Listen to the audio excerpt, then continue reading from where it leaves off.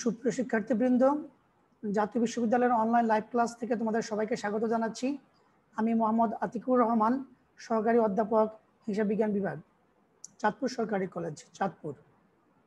প্রিয় শিক্ষার্থীবৃন্দ, আবার তোমাদের মাঝে ফিরে আসলাম বিবিএস ফার্স্ট কোর্সের প্রথম বর্ষের হিসাব বিজ্ঞান নীতিমালা নিয়ে। প্রিয় শিক্ষার্থীবৃন্দ, এর উপর আমি ইতিপূর্বে আরও 2টি ক্লাস নিয়েছি। এটি আমার 3য় ক্লাস এবং আজকে আমি তোমাদের 3য় চ্যাপ্টারের উপর আলোচনা করতে যাচ্ছি। প্রিয় শিক্ষার্থীবৃন্দ, আমার বিশ্বাস ইতিপূর্বে আমি যে 2টি ক্লাস তোমাদের সাথে নিয়েছিলাম, তোমরা বাসায় সেটি ভালোভাবে অনুশীলন করেছ এবং পরীক্ষার জন্য পূর্ণাঙ্গ প্রস্তুতি নিচ্ছ। প্রিয় শিক্ষার্থীবৃন্দ, করোনাকালে আমাদের জন্য একটি সময়ও নষ্ট না হয় সেজন্য জাতীয় বিশ্ববিদ্যালয় যে উদ্যোগ নিয়েছে, আমি সেই উদ্যোগের সাথে থাকতে পেরে নিজেকে গর্বিত ভাবছি। প্রিয় শিক্ষার্থীবৃন্দ, যদি তোমাদের বিন্দুমাত্র উপকার হয় তাহলে আমাদের এই শ্রম সার্থক হবে বলে আমি মনে করছি। তাহলে প্রিয় শিক্ষার্থীবৃন্দ, আসো আমরা আজকে আমাদের হিসাব বিজ্ঞানের নীতিমালা এই বিষয়ের উপর 3য় চ্যাপ্টার হিসাব বিজ্ঞান প্রক্রিয়া নিয়ে আলোচনা করছি। প্রিয় শিক্ষার্থীবৃন্দ, আমরা প্রথমে দেখে নেই যে আমরা এই চ্যাপ্টারে কী কী জিনিস শিখব। প্রথমেই আমরা দেখছি আমরা এখানে হিসাব সমীকরণ সম্পর্কে ধারণা পাবো। তারপরে হিসাব সমীকরণের রূপ কী হবে সেটি জানবো। হিসাব সমীকরণের প্রয়োগ এবং এর প্রমাণ দেখব।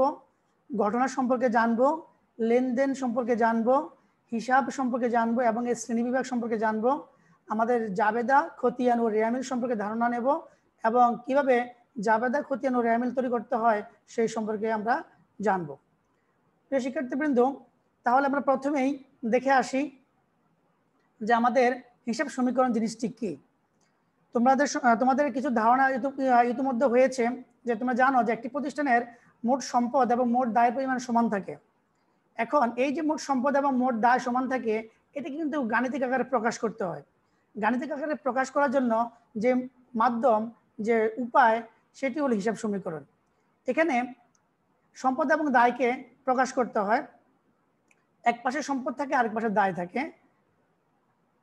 পরবর্তীতে সবগুলি লেনদেনের যে সম্পদগুলি আসবে এবং যে দায়গুলি আসবে সেগুলিকে ধারাবাহিকভাবে বা পর্যায়ক্রমে যোগ করে মোট সম্পদ এবং মোট দায়ের পরিমাণ নির্ণয় করা হবে। দেখা যাবে যে মোট সম্পদ এবং মোট দায়ের পরিমাণ সমান হয়েছে। এখানে একটা জিনিস খেয়াল রাখতে হবে যে লেনদেনের সম্পদ এবং দায়গুলি সরাসরি এখানে হিসাবভুক্ত হবে, আয় এবং ব্যয়গুলি সরাসরি হিসাবভুক্ত হবে না, তবে সেগুলি কিন্তু হিসাব সমীকরণের উপর প্রভাব রাখবে। কীভাবে প্রভাব রাখবে সেটি হিসাব সমীকরণে যে মূলধন থাকবে দায় পাশে, সেখানে আয় হলে মূলধনের সাথে যোগ করে এবং খরচ হলে মূলধন হতে বিয়োগ করে দেখাতে হবে। অর্থাৎ প্রতিটি লেনদেনের যে আয়, ব্যয়, সম্পদ, দায় সবগুলি দফায় কিন্তু হিসাব সমীকরণে প্রভাবিত হবে। এখানে জিনিস খেয়াল রাখতে হবে যে হিসাব সমীকরণে যে 2টি দিক রয়েছে, একটি সম্পদ এবং আরেকটি দায়, সেখানে কিন্তু আমাদের যে লেনদেনের মাধ্যমে আমরা যে উপাদানগুলি পাবো তার 2টির যে কোনো একটি যদি আমরা সম্পদ পাশে এবং আরেকটি দায় পাশে দেই, তাহলে খেয়াল রাখতে হবে যে উভয়টি হয় যোগ হবে, না হলে বিয়োগ হবে। আমি আবারও বলছি যে হিসাব সমীকরণের প্রতিটি লেনদেনের মাধ্যমে যে 2টি উপাদান আমরা পাবো, কমপক্ষে 2টি উপাদান পাবো, তার চেয়ে বেশি উপাদান পেতে পারি। সেক্ষেত্রে খেয়াল রাখতে হবে যদি হিসাব সমীকরণের এক পাশকে সেটি প্রভাবিত করে, তাহলে ওই উপাদানগুলির একটি যোগ এবং একটি বিয়োগ হবে। অর্থাৎ যদি উপাদান 2টি সম্পদ পাশে অথবা 2টি দায় পাশে প্রভাবিত করে, তাহলে উভয়টি যোগ, উভয়টির একটি যোগ এবং আরেকটি বিয়োগ হবে। কিন্তু যদি উপাদান 2টি সমীকরণের 2 পাশ, সম্পদ এবং দায় উভয় পাশকে প্রভাবিত করে, সেক্ষেত্রে হয় 2টি যোগ হবে, না হলে 2টি বিয়োগ হবে।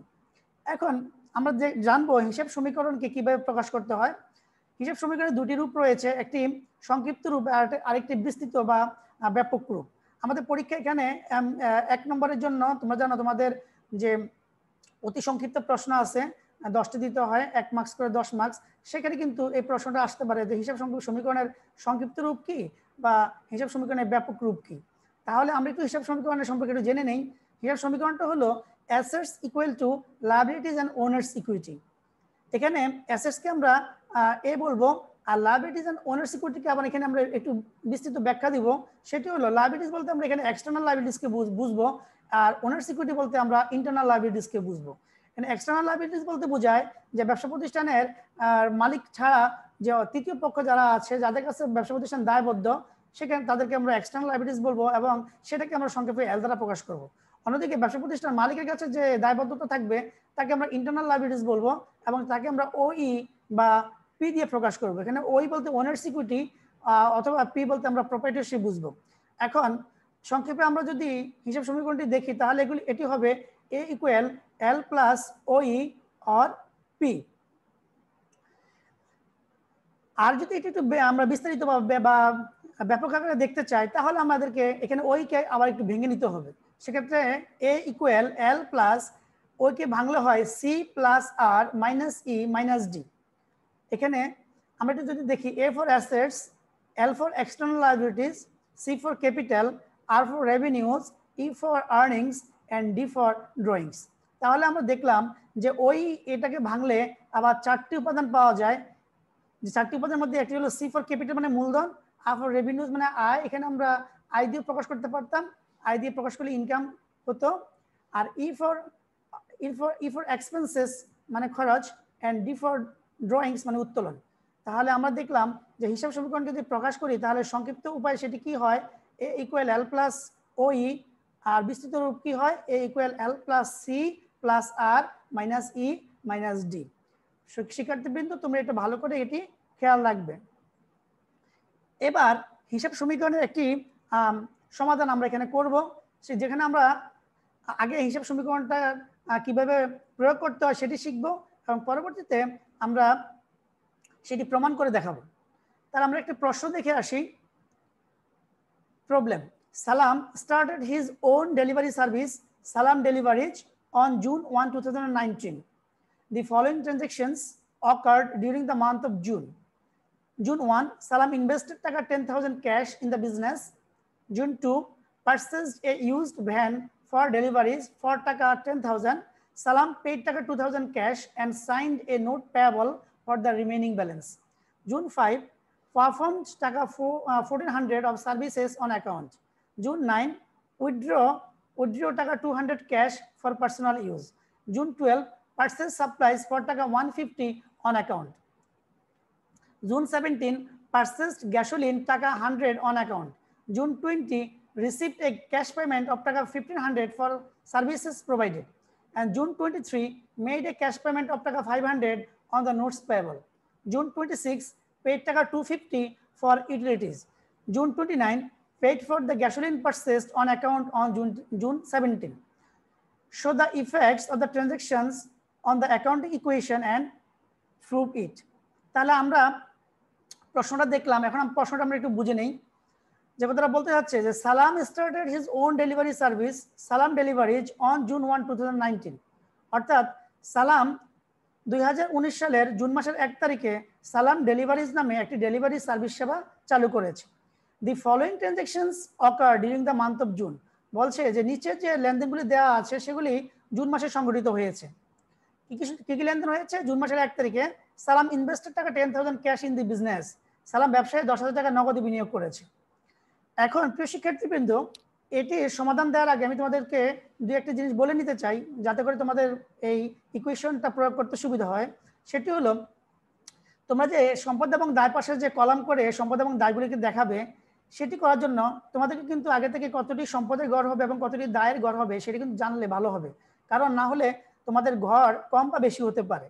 বেশি হলে হয়তো খালি থাকলে সমস্যা বেশি হবে না, কিন্তু যদি কম গড় হয় তাহলে কিন্তু তোমাদের এটি প্রয়োগ করতে পরে সমস্যা হবে, তোমরা কোথায় এটি প্রয়োগ করবে। সেই জন্য তোমরা যে কোনো অঙ্ক করার আগে এক নজরে প্রশ্নটি পড়ে তোমাদের সম্পদ পাশে কয়টি সম্পদের গড় হতে পারে এবং দায় পাশে কয়টি দায়ের গড় হতে পারে সেটির রাফ তোমরা দেখে নিবে। এখন তোমরা জানো কিছু সম্পদ আছে কমন, যেমন ক্যাশ, যেমন ফার্নিচার্স, ল্যান্ড, বিল্ডিং, ইকুইপমেন্ট, টুল, সাপ্লাইজ। তো এই সম্পদগুলি তোমরা সরাসরি দেখে চিনতে পারবে। আর যেটি সম্পদ হলো, যেমন বাকিতে যদি কোনো সেবা দিয়ে থাকো বা বাকি যদি কোনো বিক্রি করে থাকো তাহলে তোমার কি আসবে, সেখানে অ্যাকাউন্ট রিসিভেবল আসবে। এগুলো তোমার সম্পদ পাশে তোমরা দেখে নিতে পারো। অন্যদিকে দায় পাশে তোমাদের ক্যাপিটাল থাকবে, কারণ এখানে ইনভেস্টমেন্ট যেহেতু মালিক করবে, ইনভেস্টমেন্ট করলেই মালিকের এখানে ক্যাপিটাল আসবে দায় পাশে। এছাড়া তোমাদের যেমন loan, bank loan, mortgage payable, accounts payable, notes payable. Accounts payable সাধারণত বাকিতে সেবা গ্রহণ করলে বা পণ্য ক্রয় করলে হয়। এছাড়া যদি কোনো সেবা প্রদানের টাকা অগ্রিম নিয়ে থাকো তাহলে আনআর্নড সার্ভিস রেভিনিউ নামে দায় পাশে একটি গড় আসতে পারে। তাহলে এগুলো হলো আমাদের কমন দায় এবং সম্পদ। সেটা আমরা আগে থেকে হিসাব করে আমরা যদি প্রয়োগ করি তাহলে আমাদের জন্য সুবিধা হবে। তাহলে প্রিয় শিক্ষার্থীবৃন্দ, যে কথা বলছিলাম যে গড়গুলি আমরা আগে থেকে অনুমান করে নিব। এখন আমরা সম্পদ বাম পাশে আমাদের সম্পদ এবং ডান পাশে আমরা দায়ের গড় দেখাবো, মাঝখানে আমরা সমান জন্য একটা গড় রাখবো। আর যেটা করা হয় তারিখের জন্য সর্ববামে একটি গড় থাকবে এবং রিমার্কস বা মন্তব্যের জন্য সর্বডান একটি গড় থাকবে। আর এছাড়া তুমি এক্সপ্লেনেশন বা পার্টিকুলার্স জন্য একটি গড় রাখতেও পারো, আবার না রাখলেও কোনো সমস্যা নেই। তাহলে আসো আমরা একটু দেখে নিই এবার আমাদের যে লেনদেনগুলি আমরা এখানে উপস্থাপন করেছি সেটি একটি একটি করে আমরা আলোচনা করতেছি। জুনের 1 তারিখে সালাম ইনভেস্টেড টাকা 10,000 ক্যাশ ইন দ্য বিজনেস। প্রিয় শিক্ষার্থীবৃন্দ, তোমরা জানো আমরা কিন্তু ব্যবসা করি, আমরা হিসাব করি ব্যবসা প্রতিষ্ঠানের, আমরা মালিকের কিন্তু হিসাব রাখি না। আমরা চিন্তা করবো ব্যবসা প্রতিষ্ঠানের দিক থেকে। মালিক যদি ব্যবসা প্রতিষ্ঠানকে নগদ টাকা বিনিয়োগ করে তাহলে ব্যবসা প্রতিষ্ঠানের কি অবস্থা দাঁড়ায়? ব্যবসা প্রতিষ্ঠানের নগদ টাকা বৃদ্ধি পায়, সাথে সাথে মালিকের কাছে দায় বৃদ্ধি পায়। তাহলে আমরা যে কাজটা করব, সম্পদ পাশে আমরা ক্যাশের জন্য একটা গড় দেখিয়ে সেখানে 10,000 টাকা যোগ করব।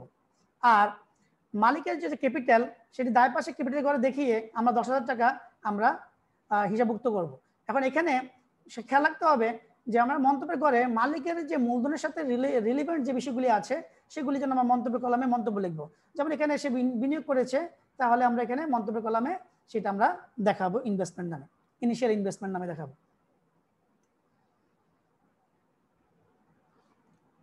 আরেকটি বিষয় এখানে বলতে চাচ্ছি, সেটি হলো যে তোমরা যখন একটির পর একটি লেনদেন তোমরা এখানে প্রয়োগ করবে, তখন ইচ্ছা করলে তোমরা একটার পর একটা লেনদেন কিন্তু সাথে সাথে যোগ করে তোমরা মোট যোগফল নিয়ে আসতে পারো, অথবা সবগুলি লেনদেন শেষ করার পরে একদম ফাইনালি তোমরা একবারে যোগ করতে পারো। যদি তোমরা একটার পর একটা লেনদেন দেখিয়ে যোগ করো তাহলে তোমাদের সময়টা একটু বেশি চলে যাবে, আর যদি তোমরা সবগুলি লেনদেন দেখিয়ে তোমরা যোগ করো তাহলে তোমাদের হয়তো একটু সময় কম লাগবে।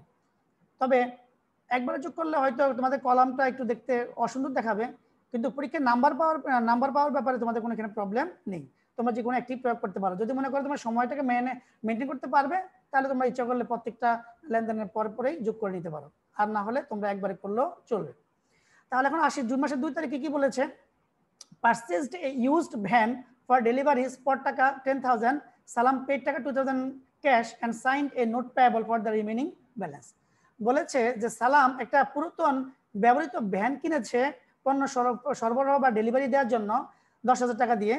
সালাম নগদে 2,000 টাকা পরিশোধ করেছে, আর বাকি টাকা পরিশোধের জন্য সে একটি নোট পেয়েবলে স্বাক্ষর করেছে, অর্থাৎ বাকি টাকা সে সুদ করেনি, এখন ভবিষ্যতে করবে, এই জন্য সে একটি ডকুমেন্টস প্রদান করেছে। তাহলে এই বিষয়টা খেয়াল করো, যেহেতু সে ভ্যান কিনতেছে পণ্য সরবরাহের জন্য, এটা তার সম্পদ হিসেবে গণ্য করতে হবে। এই জন্য সম্পদ পাশে একটি ডেলিভারি ভ্যান নামে আমরা সম্পদের গড় দেখাবো, সেখানে আমরা 10,000 টাকা যোগ করব। আর যেহেতু সে নগদে 2,000 টাকা দিয়েছে তাহলে সম্পদ কমবে, আমরা সম্পদ পাশে 2,000 টাকা বিয়োগ করে দিব। আর যেহেতু বাকি টাকা সে ভবিষ্যতে পরিশোধ করবে, এই জন্য দায় তার বৃদ্ধি পাবে। এখন এই দায়টি তার নোটস পেবল আকারে প্রদান করতে হবে, এই জন্য দায় পাশে আমরা নোটস পেবল নামে বাকি টাকা থাকে কত, 10,000 থেকে 2,000 বাদ দিলে 8,000 টাকা, এই 8,000 টাকা আমরা সেখানে প্রদান করব। এবার আসো জুন মাসের 5 তারিখে পারফর্ম টাকা 1,400 অফ সার্ভিসেস অন অ্যাকাউন্ট। বলেছে যে সে বাকিতে সেবা দিয়েছে 1,400 টাকা। তাহলে খেয়াল রাখতে হবে সেবা নগদের দেখ আর বাকিতে দেখ, সেবা দিলে আয় হয়, আয় হলে আমি বলেছি সরাসরি যদি কোনো গড় নাও হয় কিন্তু হিসাব সমীকরণে এটা প্রভাব আছে। কি প্রভাব আছে? আমাদের ক্যাপিটালের সাথে সেটা যোগ করে দেখাতে হবে। তাহলে আমরা এখানে ক্যাপিটালের সাথে 1,400 টাকা সেবা হিসেবে যোগ করে দেখাবো, এবং বাকিতে যেহেতু দিয়েছি টাকা এখন পাইনি, ভবিষ্যতে পাবো, সেজন্য একটি সম্পদ বৃদ্ধি পাবে, অ্যাকাউন্ট রিসিভেবল। সম্পদ পাশে অ্যাকাউন্ট রিসিভেবলের ঘর খুলে সেখানে 1,400 টাকা যোগ করে দেখাতে হবে। তাহলে কি হলো, অ্যাকাউন্ট রিসিভেবল 1,400 টাকা বাড়বে এবং ক্যাপিটাল 1,400 টাকা বাড়বে। এখানে যেহেতু ক্যাপিটালের সাথে এটা সম্পর্ক আছে সেজন্য রিমার্কসের ঘরে আমরা সার্ভিস রেভিনিউ রিমার্কস দেব। এবার আসলে জুন মাসের 9 তারিখে উইথড্র টাকা 200 ক্যাশ ফর পার্সোনাল ইউজ।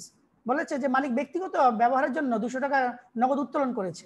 যেহেতু মালিক নগদ উত্তোলন করেছে তাহলে ব্যবসার সম্পদ নগদ টাকা হ্রাস পাবে, অ্যাসেট পাশে ক্যাশে ঘর থেকে 200 টাকা বিয়োগ করে দিতে হবে, এবং যেহেতু মালিক উত্তোলন করেছে ব্যবসার কাছে মালিকের যে পাওনা সেটিও হ্রাস পাবে, সেখানে আমরা দায় পাশে মূলধন থেকে বা ক্যাপিটাল থেকে আমরা 200 টাকা বিয়োগ করে দিব, এবং রিমার্কসের ঘরে আমরা সেখানে উইথড্র লিখে রাখবো। 12 তারিখে পারচেজ সাপ্লাইজ ফর টাকা 150 অন অ্যাকাউন্ট। বলেছে যে সাপ্লাইজ কিনেছে 150 টাকার বাকিতে। শিক্ষার্থীবৃন্দ তোমরা জানো সাপ্লাই আমাদের এটি অ্যাসেট, এবং অ্যাসেট পাশে আমরা সাপ্লাই নামে একটি ঘর খুলবো, খুলে সেখানে 150 টাকা আমরা যোগ করব, অন্যদিকে যেহেতু এটি বাকিতে কিনেছে, টাকা দেওয়া হয় নাই, টাকা ভবিষ্যতে দিতে হবে, সেজন্য দায় পাশে আমাদের অ্যাকাউন্টস পেয়েবল বা প্রদেয় হিসাবে একটা ঘর খুলতে হবে, খুলে সেখানে আমাদের 150 টাকা হিসাবভুক্ত করতে হবে, যোগ করতে হবে। তাহলে এবার আমরা দেখি 15 তারিখে কি বলছে, received a cash payment of টাকা 750 for services provided on June 5। বলছে জুন মাসের 5 তারিখে যে সেবা দেওয়া হয়েছিল সে সেবার বিপক্ষে এখন 750 টাকা পাওয়া গেল। প্রিয় শিক্ষার্থীবৃন্দ খেয়াল করো, সেবা দেওয়া হয়েছিল আগে, টাকা পেলাম পরে, অর্থাৎ জুনের 5 তারিখে সেবা দিয়েছি, 15 তারিখে টাকা পাচ্ছি। তাহলে এখানে কি করতে হবে, আমাদের নগদ ক্যাশ বাড়াইতে হবে অ্যাসেট পাশে 750 টাকা, আর এই টাকাটা কার কাছ থেকে পেয়েছি, অ্যাকাউন্ট রিসিভেবলের কাছ থেকে। তাহলে অ্যাসেট পাশে আবার অ্যাকাউন্ট রিসিভেবল থেকে 750 টাকা বিয়োগ করতে হবে। এখানে দুইটি উপাদানই কিন্তু অ্যাসেট পাশে পড়েছে, সেই জন্য একটি উপাদান যোগ হবে, আরেকটি উপাদান বিয়োগ হবে। আমি প্রথমেই বলেছি যদি আমাদের লেনদেনের মাধ্যমে যে উপাদানগুলি আমাদের এখানে প্রভাবিত করবে তার দুইটি একই পাশে পড়ে, সম্পদ অথবা দায় পাশে একই পাশে পড়ে, তাহলে একটি যোগ এবং একটি বিয়োগ হবে। আর যদি দুটি উভয় পাশে পড়ে, অর্থাৎ দুইটির মধ্যে একটি সম্পদ একটি দায়, সেক্ষেত্রে উভয়টি হয় যোগ, না হলে বিয়োগ হবে। তাহলে এখানে ক্যাশে 750 টাকা বাড়বে আর অ্যাকাউন্ট হিসেবে 750 টাকা কমবে। জুন মাসের 17 তারিখ বলেছে পারচেসড গ্যাসোলিন অফ টাকা 100 অন অ্যাকাউন্ট। বলেছে 100 টাকা বাকিতে গ্যাসোলিন ক্রয় করা হলো। গ্যাসোলিন এক ধরনের খরচ, সেজন্য এটি আমার রিমার্কসে আমরা দেখাবো গ্যাসোলিন এক্সপেন্স নামে, এবং সেটা আমাদের ক্যাপিটালকে হ্রাস করবে, যেহেতু এটা খরচ, ক্যাপিটাল দায় পাশে 100 টাকা কমিয়ে দিতে হবে। আর বাকিতে কেনার কারণে আমার দায় বৃদ্ধি পেয়েছে, সেজন্য আমার অ্যাকাউন্টস পেয়েবল লায়াবিলিটি পাশে 100 টাকা বাড়াতে হবে, অর্থাৎ আমার দায় পাশে লায়াবিলিটি বাড়বে, অ্যাকাউন্টস পেয়েবল 100 টাকা আর ক্যাপিটাল কমবে 100 টাকা। যেহেতু এক পাশে আমাদের প্রভাবিত হচ্ছে, তাহলে একটি হবে যোগ, একটি হবে বিয়োগ। 20 তারিখ received a cash payment of টাকা 1500 ফর সার্ভিসেস প্রোভাইডেড। বলেছে 20 তারিখে বলেছে যে আমাদের সেবা দিয়ে নগদে আমরা 1500 টাকা পেয়েছি। খেয়াল করো, এটি কিন্তু সরাসরি আমরা পাচ্ছি, অতএব এখানে আমাদের নগদের সেবা দিলে ক্যাপিটাল বাড়বে, সার্ভিস রেভিনিউ নামে আমরা মন্তব্য লিখবো, আর নগদ টাকা যেহেতু আমরা পাচ্ছি তাহলে অ্যাসেট পাশে আমরা ক্যাশ বাড়াবো, ক্যাশে বাড়বে 1500 আর ক্যাপিটাল বাড়বে 1500। 23 তারিখ made a cash payment of টাকা 500 অন দ্য নোট পেয়েবল। দেখো বলেছে যে নোট পেয়েবলে যে টাকা বাকি ছিল সেখানে 500 টাকা নগদ দেওয়া হলো। যেহেতু নগদ টাকা দেওয়া হলো, সেজন্য অ্যাসেট পাশে নগদের ঘরে বা ক্যাশে করে 500 টাকা কমাইতে হবে, আর নোটস পেয়েবলের টাকা শোধ করা হলো, তাহলে দায় পাশে নোটস পেয়েবলের ঘর থেকে 500 টাকা কমাতে হবে। এটি উভয় পাশে প্রভাবিত হওয়ার কারণে উভয় পাশেই 500 টাকা করে ক্যাশ এবং নোটস পেয়েবল থেকে হ্রাস করতে হলো। জুন মাসের 26 তারিখ পেড টাকা 250 ফর ইউটিলিটিস। ইউটিলিটিস উপযোগ খরচ, এটা একটি খরচ, যেহেতু তার জন্য 250 টাকা নগদে দেওয়া হলো, সেজন্য অ্যাসেট পাশে ক্যাশ থেকে 250 টাকা বিয়োগ করতে হবে এবং লায়াবিলিটি পাশে ক্যাপিটাল থেকে 250 টাকা বিয়োগ করতে হবে। এটি খরচ হওয়ার কারণে রিমার্কসে ইউটিলিটি এক্সপেন্স আমাদেরকে হিসাবভুক্ত করতে হবে। জুন মাসে 29 তারিখ বলেছে paid for the gasoline purchased on account on June 17। অর্থাৎ জুন মাসের 17 তারিখে যে গ্যাসোলিন কেনা হয়েছিল সেইখানে যে বাকি টাকা ছিল সেটি পরিশোধ করা হলো। তাহলে প্রিয় শিক্ষার্থীবৃন্দ খেয়াল করো, আমরা আগে কিনেছিলাম, এখন টাকা শোধ করতেছি, যেহেতু টাকা শোধ করতেছি তাহলে আমাদের ক্যাশ কমাতে হবে। আমাদের এখন দেখতে হবে যে 17 তারিখে আমাদের ক্যাশ কত টাকা ছিল। এই যে 17 তারিখে আমাদের 100 টাকা ছিল, এটা খেয়াল করে রাখতে হবে, এখানে কিন্তু টাকা দেওয়া নাই, তাহলে আমার 17 তারিখের লেনদেন থেকে টাকাটা নিতে হবে। তাহলে এখানে আমরা যে কাজটা করবো, ক্যাশ থেকে আমরা 100 টাকা হ্রাস করতে হবে এবং আমাদের অ্যাকাউন্টস পেয়েবল, যেহেতু ওখানে আমাদের বাকিতে কিনেছিলাম, আমাদের দায় থেকে 100 টাকা অ্যাকাউন্টস পেয়েবল থেকে 100 টাকা হ্রাস করতে হবে। তাহলে আমরা দেখলাম যে আমাদের এই হিসাব সমীকরণের এই লেনদেনগুলি কোথায় কিভাবে প্রভাবিত হলো। আমরা এখন এক নজরে একটু দেখে আসি। এই যে আমরা অ্যাসেট পাশে ঘর করেছি date, cash, delivery van, account receivable, supply, 4টি ঘর করতে হয়েছে আমাদের। এখানে সম্পদ 4টি ছিল, সমান দিয়ে আমাদের লায়াবিলিটি এবং ওনার সিকিউরিটির মধ্যে ছিল নোটস পেয়েবল, অ্যাকাউন্টস পেয়েবল এবং ক্যাপিটাল, আর আমরা রিমার্কসে ঘর দিয়েছি। এখানে কোনো ইচ্ছা করলে ডেটের পর একটা এক্সপ্লেনেশন ঘর দিতে পারতে, দিলেও সমস্যা না, না দিলেও সমস্যা নাই। তাহলে এতক্ষণ আমরা যে আলোচনাগুলি করেছি তাহলে একটু এক নজর দেখে আসি। প্রথমে 1 নম্বরটা ছিল জুন মাসের 1 তারিখে মালিকে 10,000 টাকা নগদ বিনিয়োগ করেছে, তাহলে আমাদের ক্যাশে 10,000 বাড়লো আর ক্যাপিটাল 10,000 বাড়লো। আমরা এখানে মন্তব্য করে লিখেছি ইনিশিয়াল ইনভেস্টমেন্ট, প্রারম্ভিক বিনিয়োগ। 2 তারিখে ডেলিভারি ভ্যান কিনা হয়েছে একটা, 10,000 টাকা দিয়ে ডেলিভারি ভ্যানে 10,000 টাকা বাড়লো, ক্যাশ 2,000 টাকা দেওয়া হয়েছিল, 2,000 টাকা ক্যাশে কমলো। আর নোটস পেয়েবল একটা সাইন করা হয়েছিল, নোটস পেয়েবল দায় বাড়লো 8,000। 5 তারিখে ছিল যে আমাদের বাকিতে আমরা 1400 টাকা সেবা দিয়েছি, বাকিতে সেবা দেওয়ার কারণে আমাদের অ্যাকাউন্ট রিসিভেবল 1400 টাকা বাড়াইতে হলো এবং ক্যাপিটাল 1400 টাকা বাড়াইতে হলো। আমাদের রিমার্কসে সার্ভিস রেভিনিউ আমরা লিখলাম। 9 নম্বরে 9 তারিখে আমাদের বলেছিল যে মালিক 200 টাকা উইথড্র করেছে, এই জন্য ক্যাশে 200 টাকা বিয়োগ করা হলো আর আমাদের ক্যাপিটাল 200 টাকা বিয়োগ করা হলো, আমরা এখানে উইথড্র লিখলাম।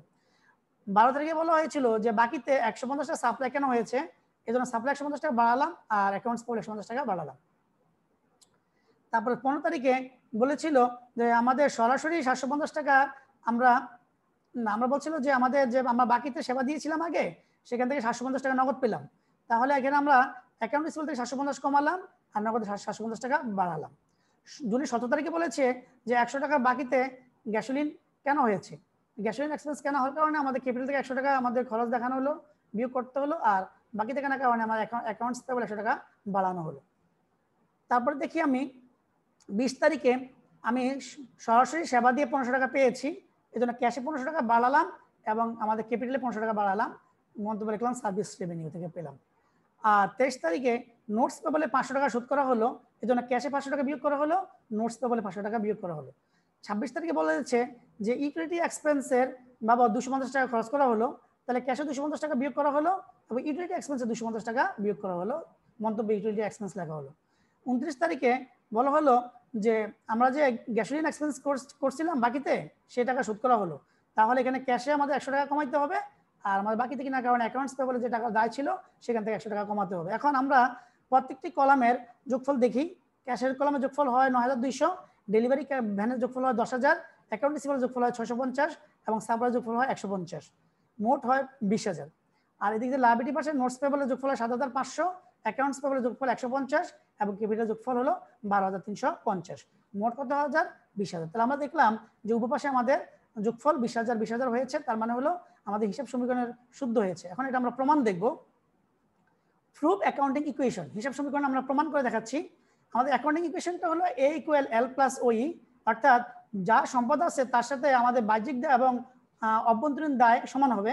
তাহলে আমরা একটু দেখি, আমাদের এখানে সম্পদ ছিল 4টি, cash plus delivery van plus account receivable plus supplies, আর লায়াবিলিটি ছিল equal notes payable plus accounts payable plus capital. তাহলে আমরা একটু অ্যাসেট পাশের অ্যাসেটগুলো যোগ করি। ক্যাশে 9,200 প্লাস ডেলিভারি ভ্যানে 10,000 plus account receivable 650 plus supplies 150 সমান নোটস পেয়েবল 7,500, অ্যাকাউন্টস পেয়েবল 150 এবং ক্যাপিটালে 12,350। তাহলে আমাদের দেখি অ্যাসেট পাশে 20,000 সমান সমান লায়াবিলিটি পাশে 20,000। তাহলে আমরা বলবো so the accounting equation is proved that the total of assets is equal to total of liabilities and owners equity। অর্থাৎ আমরা বলবো যে আমাদের হিসাব সমীকরণ প্রমাণিত হয়েছে যেহেতু আমাদের মোট সম্পদের যোগফল এবং মোট দায় ও মালিকানা সত্ত্বের যোগফল সমান। তাহলে প্রিয় শিক্ষার্থীবৃন্দ, আমরা দেখলাম যে হিসাব সমীকরণ এর প্রয়োগ কিভাবে দেখাইতে হয় এবং এটা কিভাবে প্রমাণ করতে হয়। প্রিয় শিক্ষার্থীবৃন্দ, এখন আমরা পরবর্তী যে বিষয়টি নিয়ে আলোচনা করতে যাচ্ছি সেটি হলো ঘটনা। তোমরা ঘটনা সম্পর্কে ভালো ধারণা রাখো, তারপরেও তোমাদের জন্য যেহেতু আমাদের সিলেবাসে এটি আছে এবং এখান থেকে প্রশ্ন আসে সেহেতু আমরা এখান থেকে একটু জেনে নিতে চাই ঘটনা কি। সাধারণভাবে কোনো কিছু সংঘটিত হওয়াকেই ঘটনা বলে, অর্থাৎ যা কিছু ঘটে তাই ঘটনা। আমাদের চারপাশে প্রতিদিন অসংখ্য ঘটনা ঘটে। এইসব ঘটনাগুলিকে আমরা দুই ভাগে ভাগ করব, একটি হলো আর্থিক ঘটনা আর একটি হলো অনার্থিক ঘটনা। অর্থাৎ যেটির সাথে অর্থ জড়িত আছে সেটি আর্থিক ঘটনা আর যেটিতে অর্থ জড়িত নেই সেটি হলো অনার্থিক ঘটনা। হিসাব বিজ্ঞান কিন্তু আর্থিক ঘটনা নিয়ে কাজ করে, অর্থাৎ যেটির সাথে অর্থ জড়িত আছে হিসাব বিজ্ঞান সেটি নিয়ে কাজ করে।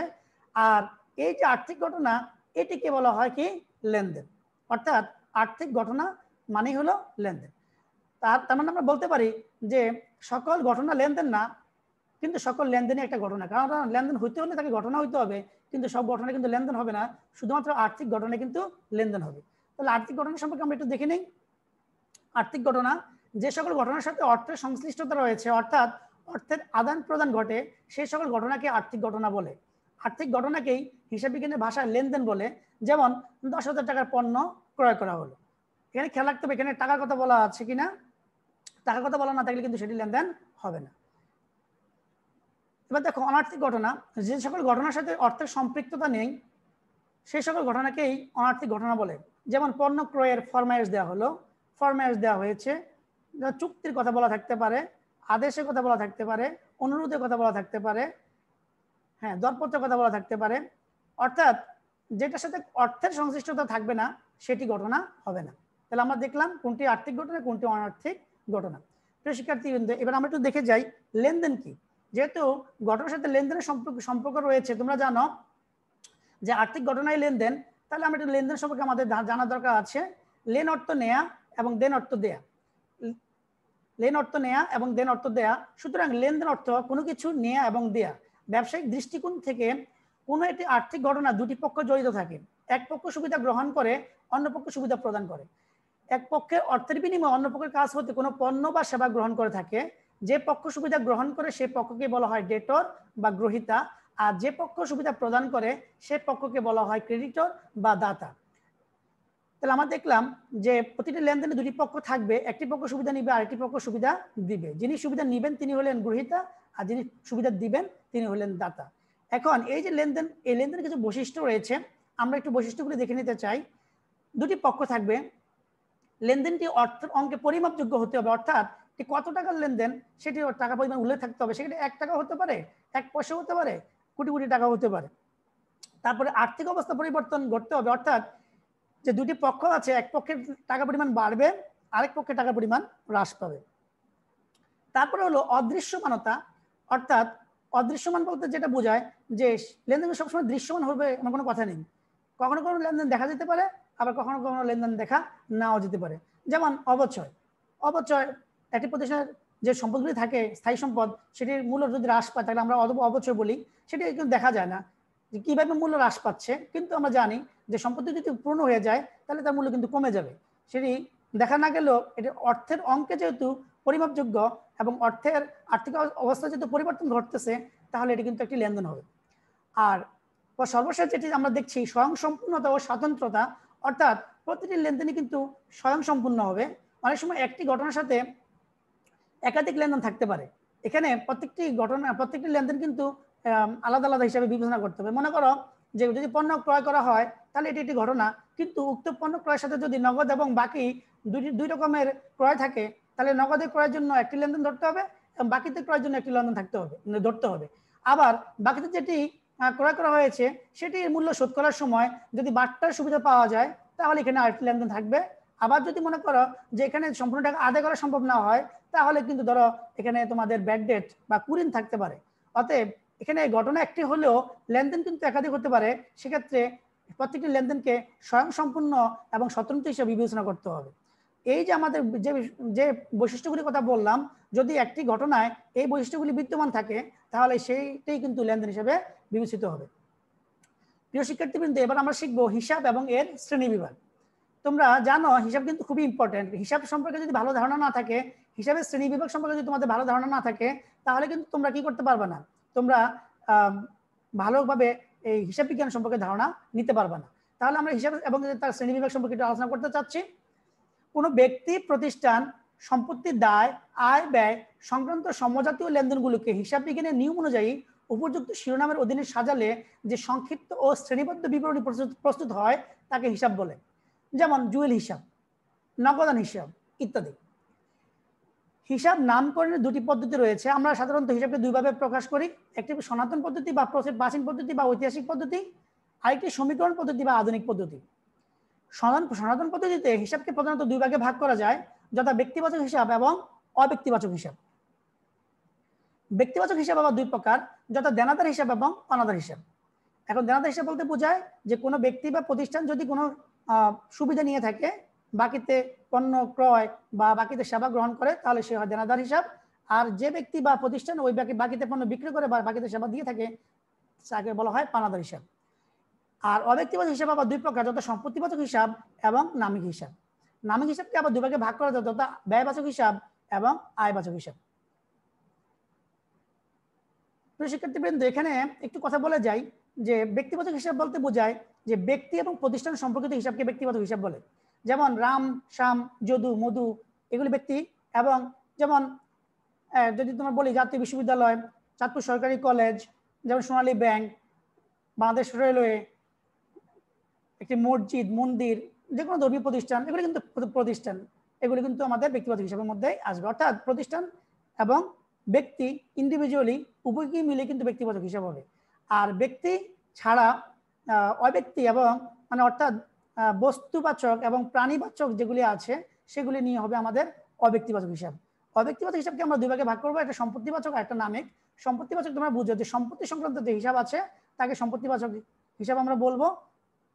সেখানে সম্পত্তিবাচক হিসাবের মধ্যে আমাদের চলতি সম্পদ আছে, স্থায়ী সম্পদ আছে, আমার দৃশ্যমান সম্পদ আছে, অদৃশ্যমান সম্পদ আছে, কাল্পনিক সম্পদ আছে। আবার সম্পত্তি ছাড়া আমাদের ব্যয়বাচক হিসাব আছে। ব্যয়বাচক হিসাব বলতে এখানে নামিক হিসাব যেটি আয়বাচক এবং ব্যয়বাচক এই উভয়টি আছে আমাদের নামিক হিসাবের মধ্যে। অর্থাৎ ব্যয় সংক্রান্ত হিসাবকে ব্যয়বাচক হিসাব এবং আয় সংক্রান্ত হিসাবকে আমাদের আয়বাচক হিসাব বলবো। এই দুটি হিসাবকে নিয়ে আমাদের নামিক হিসাব হবে। তাহলে প্রিয় শিক্ষার্থীবৃন্দ, এরপর আমরা দেখবো আধুনিক পদ্ধতি হিসাবে শ্রেণীবিভাগ। আচ্ছা, আমি একটু এর আগে একটু দেখে আসি যে আমি যে হিসাবগুলির কথা বলছি, যে ব্যক্তিবাচক হিসাবের মধ্যে যেটি দেনাদার সেটি ডেবিট ব্যালেন্স, আর যেটি পাওনাদার সেটি ক্রেডিট ব্যালেন্স। আর অব্যক্তিবাচক হিসাবের মধ্যে যেটি সম্পত্তিবাচক সেটি ডেবিট ব্যালেন্স, আর নামিক হিসাবের মধ্যে যেটি ব্যয়বাচক সেটি ডেবিট ব্যালেন্স এবং যেটি আয়বাচক হিসাব সেটি ক্রেডিট ব্যালেন্স। আর আধুনিক পদ্ধতি হিসাবকে আমরা 5 ভাগে ভাগ করতে পারি, যথা সম্পদ সংক্রান্ত হিসাব। অর্থাৎ আমি একটু যে কথা বলছিলাম, সম্পত্তিবাচক হিসাব আর সম্পদ সংক্রান্ত হিসাব একই রকম। সম্পদ সংক্রান্ত হিসাবকে সম্পত্তিবাচক হিসাব বা সম্পদ সংক্রান্ত হিসাব বলবে। দায় সংক্রান্ত হিসাব, যে প্রতিষ্ঠান কোনো ব্যক্তি বা প্রতিষ্ঠানের কাছে যদি কোনো দায় থাকে তাহলে সেই সংক্রান্ত হিসাবগুলিকে দায় সংক্রান্ত হিসাব আমরা বলবো। আয় সংক্রান্ত হিসাব এখানে আমরা একটু আগে আলোচনা করেছিলাম, ব্যয় সংক্রান্ত হিসাব একটু আগে আলোচনা করেছিলাম, এবং মালিকানা সত্ত্ব সংক্রান্ত হিসাব, এটি মালিকের কাছে যে দায় থাকবে প্রতিষ্ঠানের সে তাকে আমরা মালিকানা সত্ত্ব সংক্রান্ত হিসাব বলবো। মালিকানা সত্ত্ব সংক্রান্ত হিসাবের মধ্যে যেসব বিষয়গুলি এখানে আসবে সেটি হলো মালিকের যে পারমিক বিনিয়োগ করে, তার সাথে অতিরিক্ত বিনিয়োগ মালিক যদি করে থাকে, তার সঞ্চিত তহবিল যদি থাকে, যে নিট লাভ যেটি হয়, এগুলি আমাদের যোগ করবো। আর মূলধনের সুদ যদি মালিক পায় তাহলে সেটিও যোগ করবো। আর যদি উত্তোলন থাকে, উত্তোলনের মধ্যে পণ্য উত্তোলন থাকতে পারে, নগদ উত্তোলন থাকতে পারে, সম্পদ উত্তোলন থাকতে পারে, উত্তোলনের সুদ থাকতে পারে, নিট ক্ষতি থাকতে পারে, সেগুলি আমাদের বিয়োগ করব। এইরকম যোগ বিয়োগ করার পরে যেটি থাকবে ব্যালেন্স, সেটাকে আমরা মালিকানা সত্ত্ব সংক্রান্ত হিসাবে ব্যালেন্স বলবো, এবং এটি আমাদের দায় হিসাবে অভ্যন্তরীণ দায় হিসাবে দেখাতে হবে। এখন এখানে একটু যে কথা বলতে চাচ্ছিলাম যে সম্পদ সংক্রান্ত হিসাব, এটা আমি জানি সম্পদ একটু বলেছিলাম ডেবিট ব্যালেন্স, দায় এটা আমি বলেছি ক্রেডিট ব্যালেন্স, আয় হলো ক্রেডিট ব্যালেন্স, ব্যয় হলো ডেবিট ব্যালেন্স, এবং মালিকানা সত্ত্ব সংক্রান্ত বিষয়গুলি হলো ক্রেডিট ব্যালেন্স।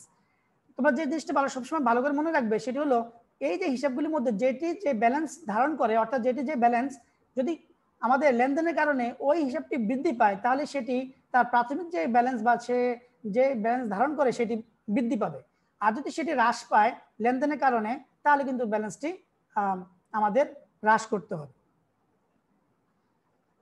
এবার আমরা ডেবিট এবং ক্রেডিট আমরা কিভাবে নির্ণয় করব? যদি সম্পত্তি বৃদ্ধি পায়, ব্যয় বৃদ্ধি পায়, দায় হ্রাস পায়, আয় হ্রাস পায় এবং মালিকানা সত্ত্ব হ্রাস পায় তাহলে ডেবিট হবে। আর যদি সম্পত্তি হ্রাস পায়, ব্যয় হ্রাস পায়, দায় বৃদ্ধি পায়, আয় বৃদ্ধি পায় ও মালিকানা সত্ত্ব বৃদ্ধি পায় তাহলে ক্রেডিট হবে। তাহলে প্রিয় শিক্ষার্থীবৃন্দ, তোমরা দেখলে কখন ডেবিট এবং কখন ক্রেডিট হচ্ছে। এবার আসো আমরা হিসাবের শ্রেণী বিভক্তি একটু দেখে নেই। ব্যক্তিবাচক হিসাব, সুবিধা গ্রহণকারী বা গ্রহীতা যিনি তিনি ডেবিট, আর সুবিধা প্রদানকারী বা দাতা যিনি তিনি ক্রেডিট। ভালো করে খেয়াল করো, তোমাদের জন্য এটি খুব ইম্পর্টেন্ট। ব্যক্তিবাচক হিসাবে সুবিধা যে গ্রহণ করবে বা যে সুবিধা নিবে বা গ্রহীতা যিনি তাকে আমরা ডেবিট বলবো, বা তার সেই পাশকে আমরা ডেবিট বলবো। এটা আমাকে ওনাকে ডেটর বলি ইংরেজিতে, আর আধুনিক পদ্ধতিতে আমরা ওনাকে বলবো অ্যাকাউন্ট রিসিভেবল, ইংরেজিতে প্রাপ্য হিসাব। আর সুবিধা প্রদানকারী বা দাতা তাকে আমরা বলবো সেটা ক্রেডিট পাস। সম্পত্তিবাচক হিসাব, সম্পত্তি আসলে বা বৃদ্ধি পেলে ডেবিট হবে, আর সম্পত্তি যদি চলে যায় বা হ্রাস পায় তাহলে ক্রেডিট হবে। দায়বাচক হিসাবে মধ্যে দায় যদি হ্রাস পায় তাহলে ডেবিট হবে, আর দায় যদি বৃদ্ধি পায় তাহলে ক্রেডিট হবে। স্বত্বাধিকার হিসাব বা মালিকানা সত্ত্ব যেটি, সেটি যদি হ্রাস পায় তাহলে ডেবিট হবে, আর সেটি যদি বৃদ্ধি পায় তাহলে ক্রেডিট হবে। ব্যয়বাচক হিসাবের মধ্যে যে ব্যয় যদি বৃদ্ধি পায় তাহলে ডেবিট হবে, আর ব্যয় যদি হ্রাস পায় তাহলে ক্রেডিট হবে। আয়বাচক হিসাবের মধ্যে আয় যদি হ্রাস পায় তাহলে ডেবিট হবে, আয় যদি বৃদ্ধি পায় তাহলে ক্রেডিট হবে। উত্তোলন হিসাবের মধ্যে উত্তোলন যদি বৃদ্ধি পায় তাহলে ডেবিট হবে, আর উত্তোলন যদি হ্রাস পায় তাহলে ক্রেডিট হবে। এখন উত্তোলনের কথাটা এখানে কেন বললাম, যে কোনো কোনো মনীষী উত্তোলনকে একটি আধুনিক পদ্ধতিতে হিসাবে অন্তর্ভুক্ত মনে করেন, আবার কেউ কেউ এটাকে আধুনিক পদ্ধতিতে হিসাবে অন্তর্ভুক্ত মনে করেন না। তাদের কথা হলো যে এটি যেহেতু মূলধনের একটি অংশ তাহলে মালিকানা সত্ত্বের মধ্যে দেখালেই হবে। তারপরেও আমরা এখানে আলাদাভাবে দেখিয়ে রাখলাম। এখন আমরা একটি জাবেদা, খতিয়ান এবং রেয়ামিল তোমাদের দেখানোর চেষ্টা করব। তোমরা জানো জাবেদা আমাদের প্রতিদিনের লেনদেনগুলি যে বইতে সংরক্ষণ করতে হয় সেটি জাবেদা বই। এটি ইংরেজি জার্নাল শব্দের প্রতিশব্দ। এই জার্নাল শব্দটি ফরাসি জার শব্দ থেকে এসেছে, যার অর্থ দিন বা দিবস। অর্থাৎ এই জাবেদার সাথে দিন বা দিবসের সম্পর্ক রয়েছে। যেহেতু দৈনিকের বইতে এটি হিসাবভুক্ত করতে হয়, এই জন্য এটাকে জাবেদা বলা হয়। এটাকে প্রাথমিক বই, খসড়া বই, মাঠ পর্যায়ের বই ইত্যাদি নামে অভিহিত করা হয়। জাবেদা করলে খতিয়ান করতে সুবিধা হয়। জাবেদা হিসাবের প্রাথমিক বই, এটা কিন্তু হিসাবের মূল বই নয়, এটি করলেও চলে না করলেও চলে, যেহেতু খতিয়ান করতে সুবিধা হয় এই জন্য জাবেদা করা হয়। আর খতিয়ান, যাকে ইংরেজিতে লেজার বলা হয়, এই লেজার শব্দটি ইংরেজি লেজ শব্দ থেকে এসেছে। লেজার শব্দটি ইংরেজি শব্দ এবং এটি এসেছে ইংরেজি লেজ শব্দ থেকে, যার অর্থ হলো সেলফ, বা বাংলা যাকে আমরা বলি তাক। তাকের কাজ হলো যে গৃহস্থলী যে জিনিসপত্রগুলি আছে সেগুলি সাজিয়ে রাখা। একইভাবে ব্যবসা প্রতিষ্ঠানের যে লেনদেনগুলি হয় সেগুলি সাজিয়ে বা শ্রেণীবদ্ধভাবে রাখার জন্য যে হিসাব বই অনুসরণ করা হয় সেটি হলো লেজার। এবং এটি হিসাবের পাকা বই এবং একে খতিয়ানকে হিসাবের রাজা বলা হয়। আর যেটি রেয়ামিল, সেটা হলো হিসাবে গাণিতিক শুদ্ধতা যাচাই করার জন্য এটি করা। এগুলি হিসাব না, এটি আমাদের একটি বিবরণী, এর মাধ্যমে আমরা হিসাবটি সঠিক কি সঠিক নয় সেটি জানতে পারি। এখন আমরা জাবেদা, খতিয়ান এবং রেয়ামিলটা দেখার চেষ্টা করছি। আমরা প্রথমে একটা প্রশ্ন করব, প্রশ্ন থেকে আমরা জাবেদা করব, সেখান থেকে খতিয়ান এবং রেয়ামিল দেখব। তাহলে প্রিয় শিক্ষার্থীবৃন্দ, আমরা একটা জাবেদার জন্য কিছু লেনদেন আমরা এখানে উপস্থাপন করেছি, তোমরা একটু ফলো করো। Mr. Imran Enterprise completed the following transactions in July 2019. বলেছে যে জনাব ইমরানের যে প্রতিষ্ঠানটি আছে তারা 2019 সালে জুলাই মাসে নিম্নলিখিত লেনদেনগুলি সম্পন্ন করেছে। কি কি লেনদেন আছে দেখো। July 1, the owner sold his personal investment for টাকা 1,50,000 and brought in business টাকা 1 লাখ। অর্থাৎ যে মালিক তার ব্যক্তিগত যে বিনিয়োগগুলি ছিল তার একটা অংশ বা হয়তো পুরোটা হতে পারে বিক্রি করে দিয়েছে 1,50,000 টাকা, এবং বিক্রি করে সেখান থেকে 1 লক্ষ টাকা ব্যবসাতে বিনিয়োগ করেছে, ব্যবসাতে 1 লক্ষ টাকা এনেছে। এখানে যে জিনিসটা তোমরা সবসময় খেয়াল রাখবা সেটা হলো মালিক তার ব্যক্তিগত সম্পত্তি বা ব্যক্তিগত বিনিয়োগ কত টাকা বিক্রি করলো সেটা আমাদের দেখার দরকার নেই। মালিক ব্যবসাতে কত টাকা বিনিয়োগ করেছে আমরা ব্যবসায়িক দৃষ্টিকোণ থেকে সেটাকে হিসাবভুক্ত করব। তাহলে এখানে ব্যক্তিগত বিনিয়োগ সে 1,50,000 টাকা বিক্রি করলেও ব্যবসাতে সে দিয়েছে 1 লক্ষ টাকা, তাহলে আমরা এখানে 1 লক্ষ টাকা কি আমরা কি করবো, তার বিনিয়োগ ধরবো। তো তোমরা জানো মালিক যদি বিনিয়োগ করে ব্যবসার সম্পদ বৃদ্ধি পায়, নগদ টাকা বৃদ্ধি পাইছে, এবং একই সাথে ব্যবসা প্রতিষ্ঠানের মালিকের কাছে দায় বৃদ্ধি পাইছে, তাহলে আমাদের সম্পদ নগদ টাকা বৃদ্ধি করব এবং দায় ক্যাপিটাল বৃদ্ধি করব। সম্পদ বৃদ্ধি করলে সম্পদ ডেবিট ব্যালেন্স বৃদ্ধি করলে ডেবিট হবে, আর ক্যাপিটাল ক্রেডিট ব্যালেন্স বৃদ্ধি পেলে ক্রেডিট হবে। তাহলে আমরা এখানে জাবেদা দিব এইভাবে, আমাদের cash account debit, capital account credit. 3 তারিখে বলেছে পেড হাউস রেন্ট টাকা 4,000। হাউস রেন্ট বা বাড়ি ভাড়া দিয়েছে 4,000 টাকা। এখন বাড়ি ভাড়াটা 3 তারিখে দিয়েছে, এটা আমরা সাধারণত 1 তারিখ দিলে আমরা অগ্রিম ধরতে পারতাম, অগ্রিম ধরলে আবার সম্পদ হতো। আবার যেহেতু 1 মাসের ভাড়া দিয়েছে, সাধারণত এখানে বলা হয় না কয় মাসের, আমরা 1 মাসে ভাড়া ধরলে, যেহেতু আমাদের বাড়ি ভাড়া অনেক সময় অ্যাডভান্সও দিতে হয়, মাসের অ্যাডভান্স বলতে মাসের প্রথম দিকে দিতে হয়, সেক্ষেত্রে আমরা এটাকে খরচ ধরে হিসাবভুক্ত করতে পারি। তাহলে আমাদের এখানে হাউস রেন্ট আমরা খরচ ধরলাম, তাহলে হাউস রেন্ট যদি খরচ হলো ডেবিট ব্যালেন্স। এখন হাউস রেন্ট বাবদ টাকা দেওয়া হলে হাউস রেন্ট খরচ বৃদ্ধি পাবে, তাহলে হাউস রেন্ট এখানে আমাদের এক্সপেন্সটা ডেবিট হয়ে যাবে। আর যেহেতু নগদ টাকা দেওয়া হলো তাহলে আমাদের ক্যাশ বা অ্যাসেট হ্রাস পাবে, অ্যাসেট ডেবিট ব্যালেন্স হ্রাস পেলে ক্রেডিট হবে, জাবেদা হবে house rent expense debit, cash account credit. 4 তারিখে বলেছে purchase of goods from Limon টাকা 90,000 অন অ্যাকাউন্ট। লিমনের কাছ থেকে 90,000 টাকার পণ্য বাকিতে কেনা হলো। খেয়াল করো, অন অ্যাকাউন্ট বলেছে মানে বাকিতে কেনা হয়েছে। তাহলে এখানে পণ্য কিনেছে, গুডস, পণ্য বাবদ একটা খরচ বৃদ্ধি পেয়েছে, তাহলে আমাদের খরচ বাবদ আমরা এখানে পার্সেসকে হিসাবভুক্ত করবো ডেবিট পাশে। আর যেহেতু বাকিতে কিনেছি তাহলে এখানে অ্যাকাউন্টস পেবল লিমন, ব্র্যাকেটে আমি তাকে লিমন হিসাবে ট্রিট করে রাখবো বোঝার জন্য, তাহলে অ্যাকাউন্টস পেবলকে ক্রেডিট করতে হবে দায় হিসাবে। 10 তারিখে দেখো বড়োর টাকা 30,000 from AB bank and sign note payable. অর্থাৎ এবি ব্যাংক থেকে নোট পেবলের মাধ্যমে 30,000 টাকা ধার করা হলো। যেহেতু নগদ টাকা ধার করে নিয়ে আসা হলো, তাহলে নগদ টাকা বৃদ্ধি পেলো, তাহলে ক্যাশ অ্যাকাউন্টকে ডেবিট করতে হবে, ক্যাশ বাড়াইতে হবে। আর দায় পাশে আমাদের দায় নোটস পেবল ক্রেডিট করতে হবে, দায় বৃদ্ধি করতে হবে। 15 তারিখে দেখো গুডস সোল্ড ফর ক্যাশ টাকা 75,000। অর্থাৎ 75,000 টাকা পণ্য নগদ বিক্রি করা হলো। যেহেতু পণ্য নগদে বিক্রি করা হলো, তাহলে নগদ টাকা বাড়বে 75,000, অর্থাৎ অ্যাসেট বৃদ্ধি পাবে, অ্যাসেট বৃদ্ধি পেলে ডেবিট হবে ক্যাশ 75,000। আর অন্যদিকে যেহেতু পণ্য বিক্রি করা হলো, তাহলে আমাদের বিক্রয় মানে আয় বৃদ্ধি পাইলো, সেলস যেহেতু আয় ক্রেডিট ব্যালেন্স, সেজন্য সেলস ক্রেডিট দিকে বৃদ্ধি পাইবে 75,000। 20 তারিখে sold goods to Noman on account টাকা 1 লাখ। বলছে নোমানের কাছে 1 লক্ষ টাকার পণ্য বাকিতে বিক্রি করা হলো। বিক্রয় নগদে হোক বাকিতে হোক বিক্রয় বৃদ্ধি পাবে। বিক্রয় যদি বৃদ্ধি পায় তাহলে সেলস অ্যাকাউন্ট ক্রেডিট করতে হবে, যেহেতু বিক্রয় ক্রেডিট ব্যালেন্স বৃদ্ধি পেলে ক্রেডিট হয়। আর যেহেতু বাকিতে বিক্রি করা হয়েছে, তাহলে আমাদের এই টাকাটা ভবিষ্যতে আমরা পাবো। যেহেতু ভবিষ্যতে আমরা পাবো, তাহলে এটা আমাদের সম্পদ হবে। এই সম্পদের নাম হবে আমাদের অ্যাকাউন্ট রিসিভেবল বা প্রাপ্য হিসাব। ব্র্যাকেটে আমরা নোমান লিখে রাখবো। 25 তারিখে return goods sold on July 20 টাকা 5000, অর্থাৎ 20 তারিখে আমরা যে পণ্য বিক্রি করেছিলাম সেখানে 5000 টাকা পণ্য ফেরত দেওয়া হলো। যেহেতু পণ্য ফেরত দেওয়া হলো সেহেতু আমাদের আয় বিক্রি বাবদ আয় হ্রাস পাবে। আয় হ্রাস পেলে আমাদের ডেবিট করতে হবে, সে আমাদের সেলস রিটার্ন নামে আমরা এটা ডেবিট করব। আর যেহেতু আমাদের বাকিতে বিক্রয়ের টাকা আমরা বাকিতে বিক্রয়ের যে টাকা আমরা পেতাম সেটা আমরা হ্রাস পাবে, সেজন্য আমাদের অ্যাকাউন্ট রিসিভেবলকে হ্রাস করতে হবে। অ্যাকাউন্ট রিসিভেবল সম্পদ আমাদের ডেবিট ব্যালেন্স হ্রাস করলে আমাদেরকে ক্রেডিট করতে হবে। 30 তারিখে বলেছে পেমেন্ট রিসিপ্ট অন অ্যাকাউন্ট টাকা 50,000, অর্থাৎ 50,000 টাকা আমরা পেয়েছি বাকির টাকা অন অ্যাকাউন্ট, বাকিতে বিক্রি করেছিলাম সেই টাকা পেয়েছি। যেহেতু আমরা সে টাকা পেয়েছি তাহলে আমাদের নগদ টাকা বৃদ্ধি পাবে, মানে অ্যাসেট বৃদ্ধি পাবে ক্যাশ, এই জন্য ক্যাশকে আমরা ডেবিট করব, সম্পদ বৃদ্ধি পেলে ডেবিট হয়। আর আরেকটি সম্পদ যেটা আমরা পেতাম অ্যাকাউন্ট রিসিভেবলের কাছে সেখান থেকে আমরা পেয়ে গিয়েছি, তাহলে ওই সম্পদটা আমাদের হ্রাস করতে হবে, অ্যাকাউন্ট রিসিভেবলকে ক্রেডিট করতে হবে, তাহলে আমাদের এখানে ক্যাশ ডেবিট হবে, অ্যাকাউন্ট রিসিভেবল ক্রেডিট হবে। এবং সর্বশেষ 31 তারিখে বলেছে পেইড অ্যাডভার্টাইজিং বিল ফর টাকা 10,000, বিজ্ঞাপনের জন্য বিলের টাকা দেওয়া হলো 10,000 টাকা। যেহেতু বিজ্ঞাপন বিলের টাকা শোধ করা হলো তাহলে আমাদের বিজ্ঞাপনটি আমাদের খরচ, সেজন্য আমাদের খরচকে আমাদের এখানে বাড়াইতে হবে, অ্যাডভার্টাইজিং এক্সপেন্সকে আমরা ডেবিট করব। আর নগদ টাকা দেওয়ার কারণে আমাদের অ্যাসেট ক্যাশ টাকা হ্রাস পেল, সেজন্য আমরা ক্যাশকে ক্রেডিট করব। তাহলে একটু এক নজরে আমরা এখানে আমাদের জাবেদাটা দেখে আসি। প্রথমে 1 নম্বরে মালিক বিনিয়োগ করেছে 1.5 লক্ষ টাকা ইনভেস্টমেন্ট থেকে 1 লাখ টাকা, 1.5 লক্ষ টাকা ইনভেস্টমেন্ট বিক্রি করে 1 লক্ষ টাকা ব্যবসা বিনিয়োগ করেছে, তাহলে cash account debit, capital account credit to record investment by the owner 1 lakh.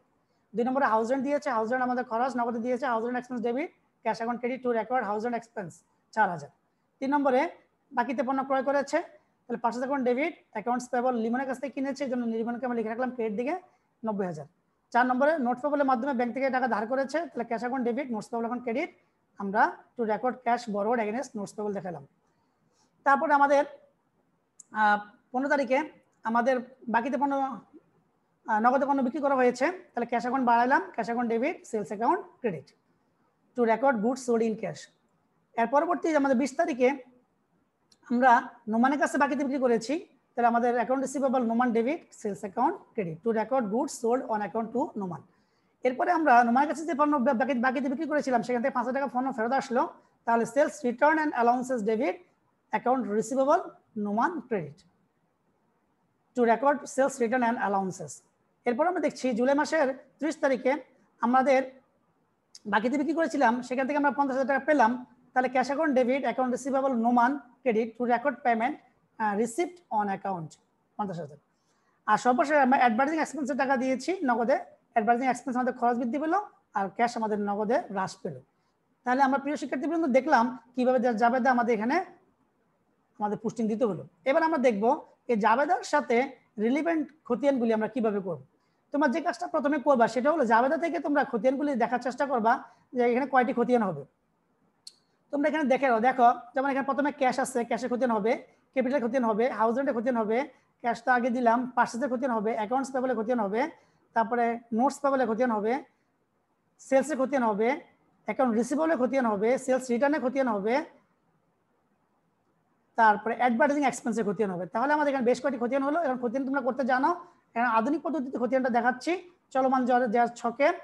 তাহলে খতিয়ান দেখো, ক্যাশ অ্যাকাউন্টে খতিয়ান দেখাইলাম, প্রথমে ক্যাপিটাল বাবদ পেলাম 1 লক্ষ টাকা, হাউস রেন্টে দিলাম 4,000 টাকা, তাহলে রইল 96,000 টাকা, নোটস পেবল বাবদ আমরা পাইলাম 30,000 টাকা, তাহলে হইলো 1,26,000 টাকা, সেলস বাবদ পাইলাম 75,000 টাকা, তাহলে হইলো 2,01,000 টাকা, অ্যাকাউন্ট রিসিভেবল থেকে পাইলাম 50,000 টাকা, হইলো 2,51,000 টাকা, এবং অ্যাডভার্টাইজিং এক্সপেন্সে দিলাম 10,000 টাকা, তাহলে আমাদের হইলো 2,41,000 টাকা। আমাদের ক্যাশে ব্যালেন্স 2,41,000 টাকা।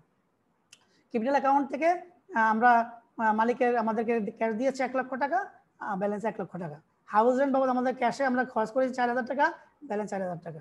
পারচেজ অ্যাকাউন্টসে আমাদের বাকিতে ক্রয় করেছি 90,000 টাকা, আমাদের ব্যালেন্স 90,000 টাকা। অ্যাকাউন্টস পেবল বাকিতে আমরা ওনাদের কাছে ক্রয় করেছি 90,000 টাকা, তাহলে অ্যাকাউন্টস পেবল ব্যালেন্স 90,000 টাকা। নোটস পেবল এর মাধ্যমে আমরা নগদ টাকা পেয়েছি, ব্যাংক থেকে ধার করেছিলাম 30,000 টাকা, ব্যালেন্স 30,000 টাকা। সেলস অ্যাকাউন্টের মাধ্যমে আমরা প্রথমে নগদে সেলস করছি 75,000 টাকা, পরে আমরা আবার অ্যাকাউন্ট রিসিভেবলের কাছে আমরা সেলস করছি বাকিতে 1 লক্ষ টাকা, তাহলে আমাদের ব্যালেন্স 1,75,000 টাকা। অ্যাকাউন্ট রিসিভেবলের কাছে আমরা প্রথমে সেলস বাবদ পেতাম 1 লক্ষ টাকা, পরবর্তীতে সে 5,000 টাকা ফেরত দিয়ে দিয়েছে, তাহলে ব্যালেন্স হলো 95,000 টাকা, আর ক্যাশে আমাদেরকে দিয়ে দিয়েছে 50,000 টাকা, তাহলে আমার ব্যালেন্স হলো 45,000 টাকা। তাহলে এবার আমরা দেখি সেলস রিটার্ন অ্যান্ড অ্যালাউন্সেস আমাদের সেলস রিটার্ন করেছে, অ্যাকাউন্ট রিসিভেবল নোমান, সে 5,000 টাকা সেলস রিটার্ন করেছে, আমাদের ব্যালেন্স 5,000 টাকা। অ্যাডভার্টাইজিং এক্সপেন্স বাবদ আমাদের ক্যাশ বাবদ আমাদের খরচ হয়েছে 10,000 টাকা, তাহলে আমাদের ব্যালেন্স 10,000 টাকা। তাহলে আমাদের দেখলাম মোট 10টি খতিয়ান আমাদের এখানে রয়েছে। তোমার খতিয়ানের গড় করতে জানো, date, particulars, journal, portfolio, debit টাকা, ক্রেডিট টাকা এবং ব্যালেন্স। আধুনিক পদ্ধতিতে আমি এখানে উপস্থাপন করলাম। ব্যালেন্সের জন্য আমি এখানে একটি গড় রাখলাম, 3 গড়া খতিয়ান করলাম। আর যদি ব্যালেন্সের জন্য তোমার 2টি গড় করতে চাও তাহলে আবার ডেবিট এবং ক্রেডিট দিয়ে করতে পারবো, সেক্ষেত্রে তোমাদের 4 গড়া খতিয়ান হবে। এখন আমরা একটু ট্রায়াল ব্যালেন্সটা দেখে যাই। Mister Imran enterprises trial balance. Trial ব্যালেন্সের মধ্যে তোমরা এই যে প্রথমে আমি সিরিয়াল নাম্বার দিয়ে দিলাম, serial number, account title, laser portfolio, debit টাকা, ক্রেডিট টাকা। আমাদের 1 থেকে 10 পর্যন্ত আমরা সিরিয়াল দিলাম। ক্যাশ অ্যাকাউন্ট, ক্যাপিটাল অ্যাকাউন্ট, আমরা যে খতিয়ানগুলি করলাম সেই খতিয়ানগুলির নাম এখানে লিখলাম। Cash, capital, house rent, purchase, accounts payable, notes payable, sales account, account receivable account, sales return allowances, advertising expense account. তাহলে আমরা এখানে খতিয়ানগুলির নাম লিখলাম। আর ব্যালেন্স আমরা একটু পেলাম, ক্যাশ অ্যাকাউন্ট তোমরা জানো সম্পদ ডেবিট ব্যালেন্স 2,41,000, ক্যাপিটাল অ্যাকাউন্ট দায় 17 সিকিউরিটি, ক্রেডিট ব্যালেন্স 1 লক্ষ, হাউস রেন্ট আমাদের খরচ, ডেবিট ব্যালেন্স 60,000, পার্চেস অ্যাকাউন্ট আমাদের খরচ, ডেবিট ব্যালেন্স 90,000, অ্যাকাউন্টস পেয়েবল আমাদের দায়, ক্রেডিট ব্যালেন্স 90,000, নোটস পেয়েবল আমাদের দায়, ক্রেডিট ব্যালেন্স 30,000, সেলস অ্যাকাউন্ট আমাদের আয়, ক্রেডিট ব্যালেন্স 1,70,000, অ্যাকাউন্ট রিসিভেবল আমাদের সম্পদ, debit balance 45,000, sales return and allowances আমাদের আয় হ্রাস পেয়েছে, ডেবিট ব্যালেন্স 5,000, অ্যাডভার্টাইজিং এক্সপেন্সেস আমাদের খরচ, ডেবিট ব্যালেন্স 10,000। তো মোট যোগফল কত? 3,95,000। তাহলে প্রিয় শিক্ষার্থীবৃন্দ, আমরা দেখলাম যে র্যামিলির উপপাস সমান হয়েছে, তার মানে র্যামিলিটি শুদ্ধ আছে। র্যামিলিটি উপপাস শুদ্ধ হওয়া মানে সমান হওয়া মানে হলো হিসাবে গাণিতিক যে শুদ্ধতা যাচাই করা সেটি আপাত দৃষ্টিতে শুদ্ধ আছে। যদিও র্যামিল উপপাস মিলে যাওয়ার পর কিছু ভুলভ্রান্তি থাকে, তারপরেও আমরা প্রাথমিক অবস্থায় র্যামিলের উপপাস মিলে গেলে হিসাবে শুদ্ধ আছে বলে আমরা ধারণা করতে পারি। তাহলে প্রিয় শিক্ষার্থীবৃন্দ, আজকে আমি যে আলোচনাগুলি করেছি সেজন্য আমি যেসব বইয়ের হেল্প নিয়েছি সেটা একটু আমরা আলোচনা করতে চাই।